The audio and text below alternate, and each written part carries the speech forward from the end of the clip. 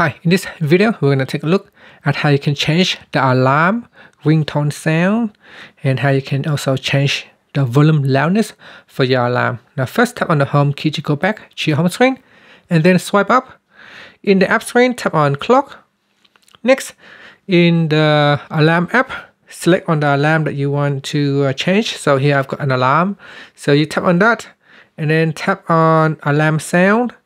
And down here on ringtone, you tap on that and then you go down the list and select a ringtone sound that you would like to use.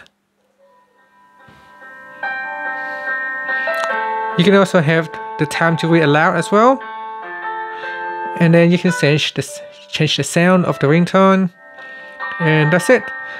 And finally, you can just tap on the back key and then tap on save.